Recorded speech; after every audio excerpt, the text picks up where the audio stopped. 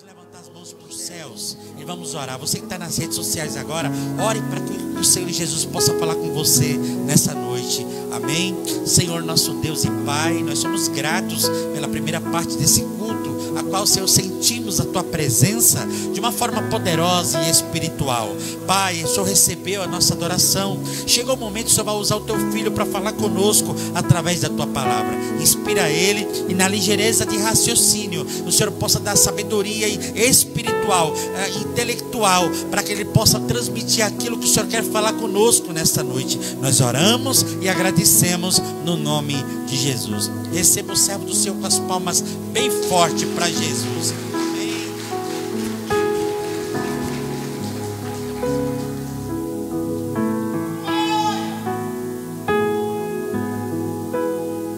Cumprimentos, irmão, na paz do Senhor. Cumprimentos, irmão, na paz do Senhor. Vocês estão felizes? Dêem glória a Deus. Amém. Sou muito grato ao bom Deus por essa rica oportunidade de estar retornando a essa casa de oração.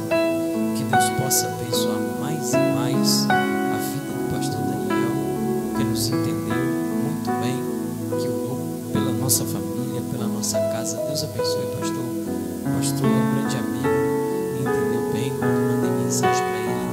Minha irmã acabou ficando internada, irmãos, e ela saiu ontem para a glória de Deus, né? E tem os medicamentos para ela tomar durante 6 meses, né, para ver a possível cirurgia. Mas eu acredito num Deus que cura sem fazer cirurgia. Eu acredito num Deus assim, né, irmãos? Você acredita num Deus ainda que cura? Eu acredito num Deus que faz milagres. Então eu quero agradecer ao pastor e aos irmãos que apresentou a minha família nas vossas orações. Que Deus possa abençoar ricamente a vida de cada um de vocês. E eu sou muito grato pelo carinho que essa igreja sempre tem para comigo e para com o meu ministério. Deus abençoe, pastor, a sua família, que é uma bênção a todos. Que Deus possa abençoar mais e mais. Mas quantos gostam da palavra de Deus? Eu senti de expressar esse texto com vocês, que se encontra no livro de Eclesiastes, capítulo 12. Eclesiastes, capítulo 12. Enquanto você procura, traga a paz de meu Pai, meu pastor, aos irmãos, amém? E ao pastor da igreja. Estamos aqui debaixo da bênção de meu Pai, meu pastor. Hoje é doutrina e não posso sair de quinta-feira, mas expliquei ao meu pai, ele disse, vai lá, né? E o pastor foi muito compreensivo. Deus possa abençoar mais e mais a vida de vocês. Eclesiastes capítulo 12. Quem achou, diga amém. Diz bem assim, ó. Lembra-te do teu, lembra-te do teu nos dias da tua, antes que venham os maus e chegam os anos dos quais venhas dizer, não tenho deles contentamento. Lembra do teu, lembra do teu. Senta dando glória a Deus.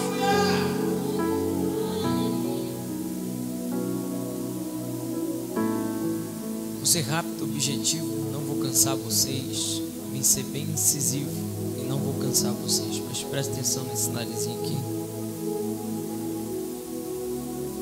Todos nós conhecemos a história de Salomão, que era um homem muito poderoso em sua época. Seu reinado em Israel foi de 40 anos. Seu reinado em Israel foi de quanto? Quantos? 40 anos. O reinado do seu pai Davi foi também de 40 anos sobre Israel. Mas ao comparar o reinado de Davi com o reinado de Salomão, ambos 40 anos, mas o reinado de Davi foi um reinado marcado por batalhas, um reinado totalmente marcado por guerras. E ao olhar o reinado de Salomão, foi um reinado marcado por paz e por prosperidade. Então o reinado de Salomão foi um reinado marcado totalmente por paz e por prosperidade, enquanto seu pai Davi foi um reinado marcado por batalha. falhas. Mas ao olhar a história de Salomão, ao pedir a Deus, Deus olha para Salomão e diz: pede o que queres. Salomão, em sua sabedoria em saber em pedir, e a Bíblia é bem enfática dizendo: pedis e não recebeis, porque pedis. Devemos saber pedir, e Salomão soube pedir. Ele diz: ó Deus, dai-me sabedoria, dai-me para poder dirigir esse povo. Salomão não pede carro, Salomão não pede casa, Salomão não pede terras, Salomão não pede riquezas, Salomão só pede sabedoria. E quando ele pede sabedoria a Deus, o seu reinado foi totalmente marcado por sabedoria. E conhecemos muito bem seus escritos pela Bíblia Sagrada. E ao olhar esse texto do livro de Eclesiastes, eu fiquei muito apegado nesse texto. E é um texto que faz pensar e pensar bem. Porque Salomão, em sua juventude, tinha muitas mulheres, muitas concubinas. Era um homem com vigor, era um homem com saúde. Mas agora, quando ele escreve o livro de Eclesiastes, Salomão está com um tom não muito dentro do vigor, mas está com um tom mais pensativo, descrevendo suas experiências, descrevendo sua vivência com Deus e sua vivência na terra. Salomão está nos ensinando aqui, e ele nos ensina em sua primeira escrita que lemos aqui do capítulo 12. Ele diz bem assim, ó: lembra de quem? Do teu Criador no dia da tua mocidade. E se você for bem percorrer esse capítulo 12, o versículo 2, ele escreve bem assim, ó: antes que se escureçam o sol. Salomão aqui agora está velho e já não está enxergando mais como enxergava antes. As coisas para ele agora está escura. Ele percorre dizendo: antes que tremem os guardas. Salomão agora está olhando os guardas, já não está mais com vigor de antes, e os guardas começam a tremer, mas na sua visão, na sua ótica, porque Salomão agora está velho. Salomão está, ele diz: antes que cessem os moedores. E isso está escrito no capítulo 12, no versículo 3. E quando ele fala cessar os moedores, aqui é nada mais e nada menos do que sua arca dentária. Já é pouco. Salomão diz: estou velho, já não tenho mais o vigor de antes, já estou cansado, já não tenho mais os dentes totais na boca, porque estou velho, está cessando os meus moedores, estou velho. Mas isso me chamou a atenção, porque no primeiro versículo ele diz bem assim, ó: lembra. Ele diz o quê? Ele diz o quê? Lembra do teu Criador. E o Criador aqui está vinculado a Deus, aquele que te deu vida, aquele que criou todas as coisas. Então Salomão destaca muito bem. Ele diz: lembra. Por quê? Porque nós temos a mania de esquecer, não é assim? Então ele nos adverte, dizendo bem assim, ó: quando a adversidade vir, quando o problema vir, ou quando o mal chegar, ou quando os maus dias baterem na tua porta, faça uma coisa. O que? Lembra. Olha para o irmão que está do teu lado, diga para ele: lembra. E diga para ele bem assim, ó: do teu Criador. E ele diz bem assim, ó: no dia da tua mocidade. Porque Salomão não diz: lembra do teu Criador no dia da tua velhice, ou lembra do teu Criador na tua infância. Ele diz: lembra do teu Criador no dia da tua.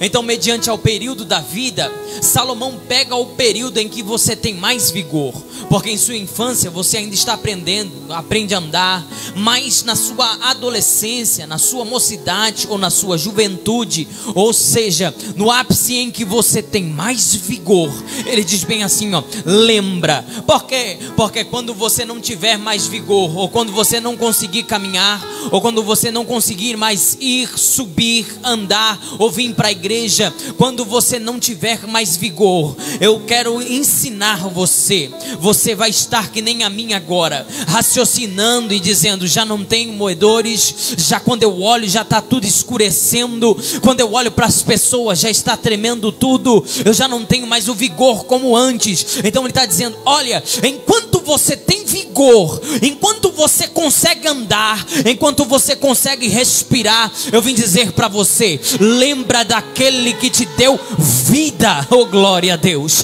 lembra daquele que te criou. Ou então, enquanto você pode vir à igreja adorar a Deus e tem pernas para isso, Salomão está dizendo: lembra, porque você tem a mania de esquecer. Então, enquanto você está em casa tentando perder tempo, ou enquanto você está em casa e tem tempo para vir para cá, ele adverte dizendo: ei, lembra daquele que te deu vida, lembra daquele que te criou. Quantos acreditam nessa palavra?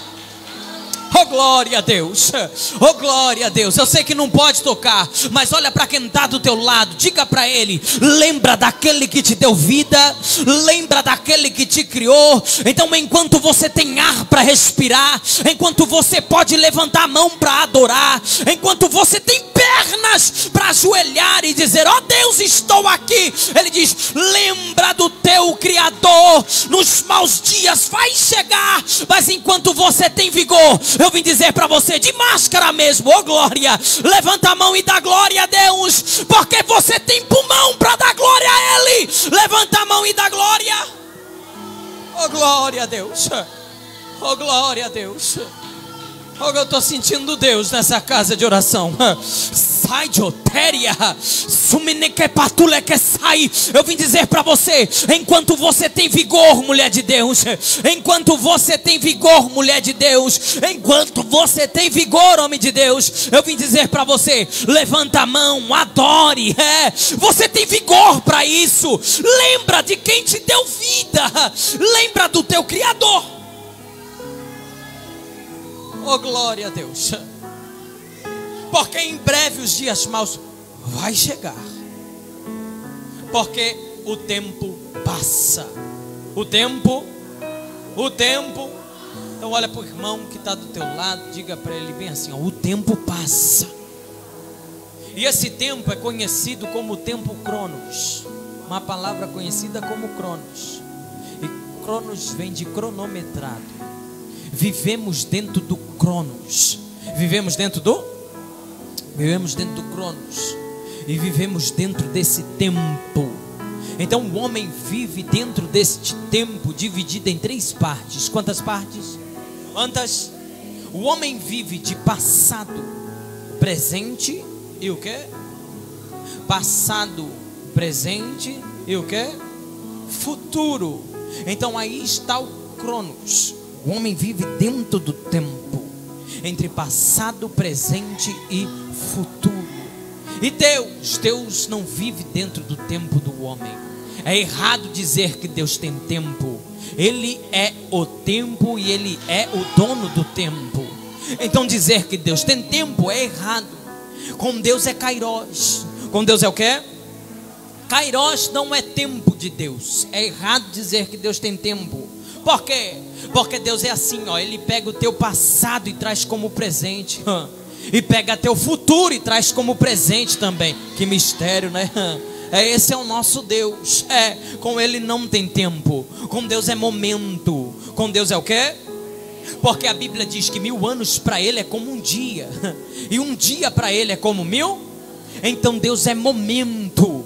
Então é o Queiroz de Deus, momento de Deus. Então quando o momento de Deus age dentro do tempo do homem, dentro do Cronos do homem, quando o Queiroz de Deus age dentro do Cronos do homem, o homem perde a noção do tempo, e o homem passa a viver um novo tempo. É quando o momento de Deus, oh glória a Deus, é quando o momento dele age dentro do teu tempo, age dentro do teu momento, e aí que você passa a viver um novo tempo. Então eu vim dizer para você que em breve o momento de Deus vai entrar dentro do teu tempo, oh glória a Deus, e você vai viver um novo tempo. Levanta a mão que eu vou profetizar, levanta a mão que eu vou profetizar. Eu vim profetizar e dizer que para esta igreja aqui, o o tempo de cantar, Ele chegou.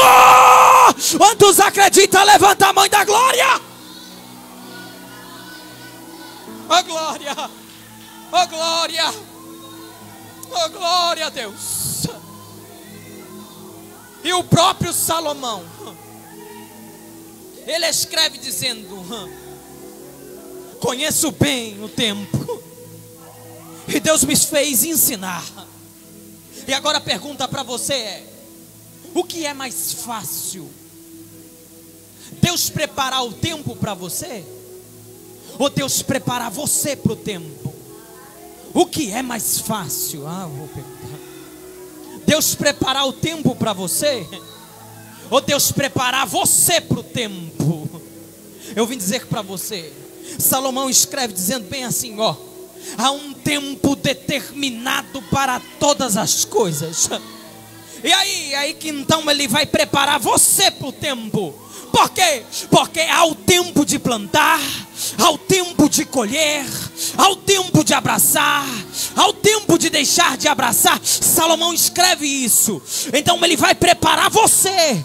Então não estranhe se pessoa entrar na sua vida, se pessoas saírem da tua vida, se o tempo da prova vir, se o tempo de sorrir vir. Eu vim dizer para você, Ele está movendo o tempo, porque Ele tem para você um tempo determinado, uma novidade para a tua vida. Quantos acreditam nessa palavra? Glória. Eu estou sentindo Deus, há uma presença de Deus aqui. Deus está preparando você, mulher de Deus. Deus está preparando você, homem de Deus. Então eu vim pregar e dizer: enquanto há tempo, lembra do teu Criador, lembra daquele que te deu vida, adore a Ele. Oh glória, oh glória. Há uma presença de Deus aqui. Meu Deus, eu preciso pregar. Olha aqui para mim. Mas Ele te dá autoridade para mover o tempo. Deus te dá autoridade para mover o tempo. E isso não tira a autoridade divina, porque Ele é soberano e está sobre todas as coisas. Então isso não tira a autoridade dele em te dar autoridade para mover o tempo. E sabe como é que você move o tempo? Olha para o irmão que está do teu lado e diga para ele: através da oração. A oração pode mover o tempo. Agora eu entendo que a Bíblia diz que Josué orou. Oh glória, oh glória. E o que aconteceu com o tempo?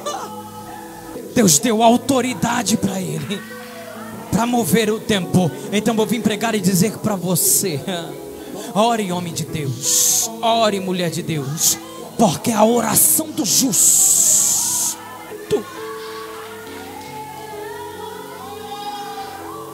oh glória a Deus,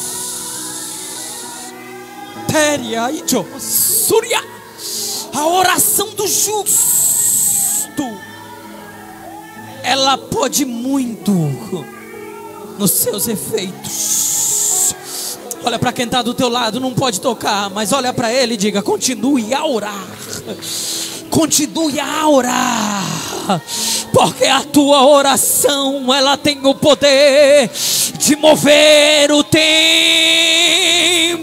Quantos acreditam nessa palavra?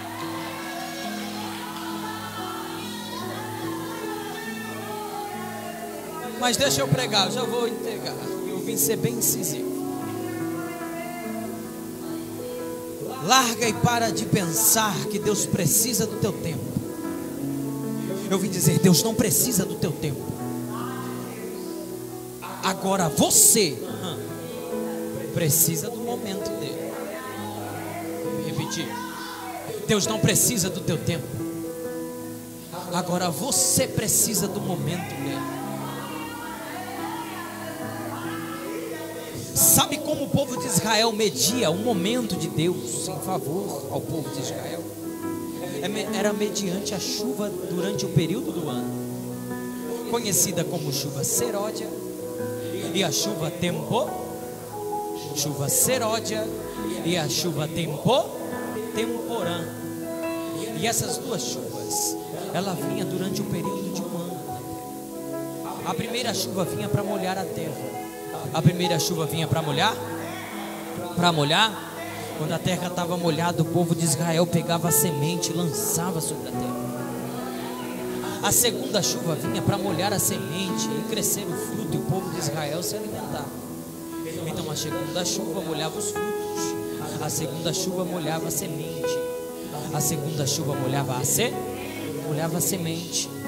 E aí crescia, brotava, o povo se alimentava e salmodiava e agradecia a Deus, porque era um momento de Deus em favor ao povo de Israel. Porque sem chuva a terra fica seca, e terra seca não dá plantio para se alimentar. Precisa do momento dele, precisa do momento de Deus. E todas as vezes que o momento de Deus entrava dentro do tempo do povo de Israel, o povo de Israel salmodiava: é o momento de Deus em nossa casa, em nosso tempo, em nossa família. Então eu vim pregar e dizer para você: Deus não precisa do teu tempo, agora você precisa do momento de Deus. Porque o teu tempo passa, o teu tempo. E Paulo, ele nos ensina muito bem. Ele diz bem assim, ó: sabe o que você tem que fazer com o teu tempo? Vou lhe ensinar. E ele diz bem assim, ó: remindo o tempo. Remindo. Então o que você tem que fazer com o teu tempo? Você tem que remir. Você tem que o quê? Você tem que o quê? E o que é remir?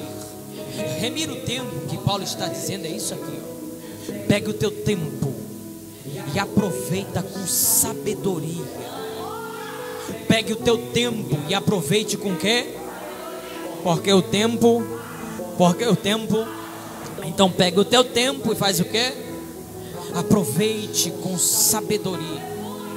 Então não deixe que o tempo da terra cubra o momento que é para ser dedicado a Deus. Não deixe que as coisas dessa terra cubra o momento que é para ser dedicado a Deus. Sabe do que eu me lembro? Eu me lembro de Marta. Ela chega toda ansiosa e fadigada, assim, e ela chega até Jesus dizendo: Jesus, deixa que irmã venha me ajudar nos meus fazeres. Jesus olha para ela e diz: Marta, Marta, estás ansiosa e fadigada. Aí Jesus diz: ó, com muita dessas coisas. Com o quê? Com o quê? Com o quê? Não vai esquecer isso. Muitas. Se é muitas, é excessivo. Se é excessivo, não tinha necessidade de fazer agora. Ela deixou com que o tempo da terra cobrisse o melhor momento. Aí ele diz: mas Maria escolheu o melhor momento, escolheu o melhor tempo. Oh, glória a Deus. Escolheu a melhor parte, porque ela está no momento de Deus. Então eu vim dizer para você: não deixe que o momento dessa terra cubra o momento que é para ser dedicado a Deus. Não deixe que o tempo dessa terra cubra o tempo que é para ser dedicado a Deus. Eu vim dizer para você: lembra do teu Criador. Não esqueça que Ele te deu vida. Não esqueça que Ele te criou. Não esqueça que Ele te deu vigor. Não esqueça que ainda que quando você respira é porque Ele te deu vida. Então lembra. Então eu vim dizer para você: lembra de que Ele te tirou lá das esquinas da vida. Oh glória. Lembra que Ele te tirou das esquinas da vida. Lembra que Ele te tirou das rodas dos escarnecedores. Lembra que Ele te tirou do forró. Lembra que Ele te tirou das drogas. Lembra que Ele te deu vida para estar aqui, para levantar a mão nesta quinta-feira e lembrar de que Ele é teu Criador. Quantos acreditam nessa palavra? Se coloque de pé, eu quero orar com você. Olha para quem está do teu lado e diga para ele: lembra da onde ele te tirou. Lembra do teu Criador. Porque temos a mania de esquecer. Mas eu vim dizer para você, a partir de hoje, tu vai lembrar. Só você parar e lembra de onde ele te tirou. Lembra de onde ele te resgatou. Lembra quando ele foi como um forte, te arrancou aonde você achou que nunca ia sair. Ele te deu vida. Então eu quero orar por você que chegou aqui desanimado. Eu vim dizer que ele veio para te dar vida. E vida com A. E vida com A. Você chegou aqui no teu limite. Eu quero orar por você. Eu vim dizer que tu vai sair daqui hoje cheio de vigor a partir de hoje. Então lembra do teu Criador no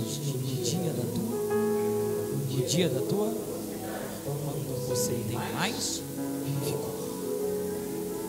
Então eu quero chamar você daqui à frente. Você chegou aqui só para Jeová. Vem, eu quero orar por você. Não tenha vergonha, não. Deus hoje vai te renovar. Sai do teu lugar, vem até aqui à frente. Eu quero orar por você. Tem, eu sei que vem, porque hoje Deus vai te dar vida. Oh, glória a Deus. Vem, fica aqui na frente. Isso. Oh, glória a Deus. Isso, Deus te deu vida hoje. Tem mais de tentar, vem, você tem mais. Vem, porque hoje tu irás para casa renovado. Irás para casa com força. Satanás queria colocar seta na sua mente para dizer: até aqui parou. Eu vim dizer para você: tu irás para casa vivendo um novo tempo. Quantos acreditam nessa palavra aqui? Então vocês estão cá. Nós vamos orar porque há um tempo novo para a mulher de Deus aqui.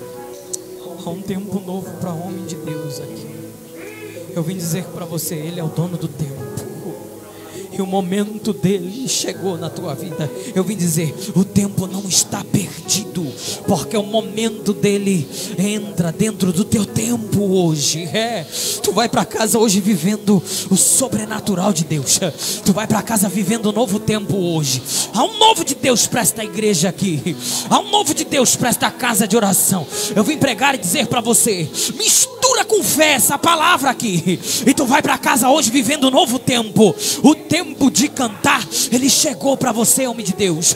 O tempo de cantar chegou para você, mulher de Deus. Hoje Deus tem um novo tempo. Ele diz para você: lembra das promessas, lembra da onde te tirei, lembra da onde te resgatei, lembra da onde minha mão foi e te alcançou. Ele diz: há um novo tempo para a tua vida a partir de hoje. Levanta a mão, igreja, para esse povo aqui, porque hoje Deus vai renovar aqui. Tu irás para casa mais forte. Eu quero ouvir você orar. Ó Deus Pai Todo-Poderoso, Criador dos céus e da terra, Some Pai, Súria, Téria.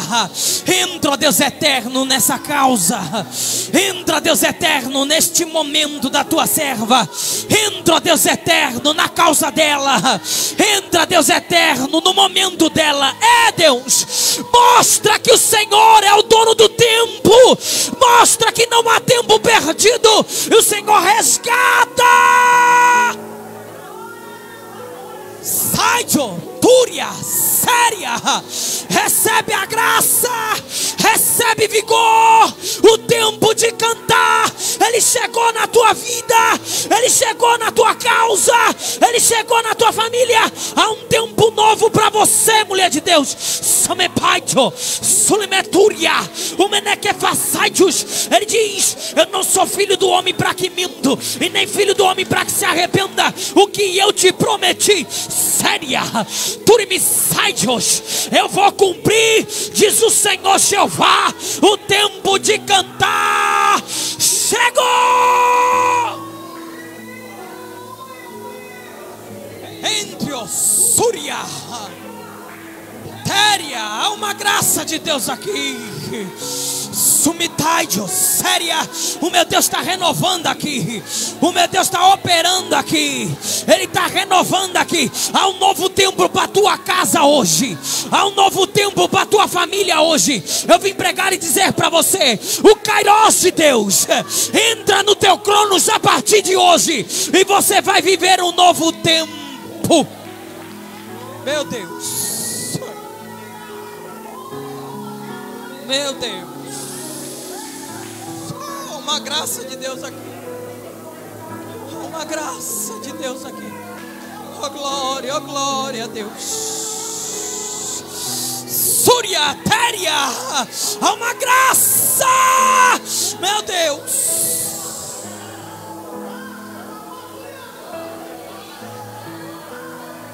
É graça de Deus, é vigor para você. Vai caminhar mais. Oh glória a Deus. Oh glória, vai lá, pastor, abraça essa daqui, abraça ela, abraça ela, abraça ela. Há um novo tempo para ela hoje. Isso. Há um novo tempo para você. Há uma nova história para você. Ele vira uma página hoje na tua história. O tempo de cantar chegou na tua vida. Eu já quero encerrar, eu não vou muito longe. Mas tem alguém que quer reconciliar? Levanta a tua mão, eu quero orar por você. Jesus está aqui na frente, levanta a tua mão, eu quero orar por você. Tem alguém que quer aceitar Jesus como Salvador? Levanta a tua mão. Eu quero orar por você. Tem alguém que quer viver com um novo tempo? Levanta a tua mão. Há um novo momento de Deus para você. Tem alguém? Se não tem, Deus possa te dar uma próxima oportunidade. Mas olha, quem está do lado dele, pega o microfone. Não vai esquecer essa mensagem. Olha para quem está do teu lado, faz assim para ele, diga nele. Do teu Criador, daquele que te deu vida. Lembra. Quando a prova bater, lembra. Quando a dificuldade vier, eu vim dizer comigo. Quando tudo estiver de ponta cabeça, eu vim dizer para você: lembra daquele que te deu vida. Não se esqueça que tem um Deus no céu que criou todas as coisas e que o controle está na mão dele. Quantos acreditam nessa palavra? Lembra do teu Criador. Deus abençoe.